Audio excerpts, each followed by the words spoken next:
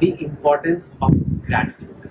Guys, generally I talk to you guys about practical life, career related topics. आज कुछ different बात करें. Thank you. I want to thank you for being my reader, for being my follower, fan, whatever, audience. I'm grateful for you all.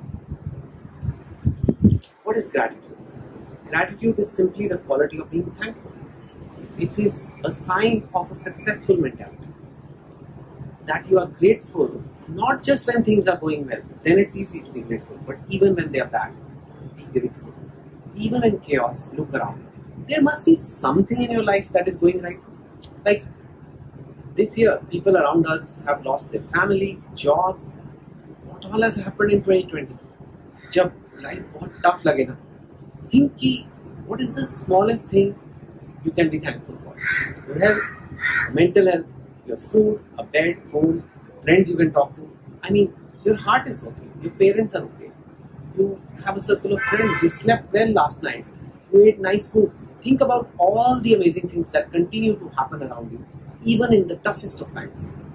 Once you feel this gratitude, you become happier and you become more motivated because then you feel life isn't so bad after all, and therefore I must keep going and not give up. It is a useful tool for motivation as well. It is a mental building block for performance. Also friends, the friends you find people who look at the bright side, positive side, glass half full side of life.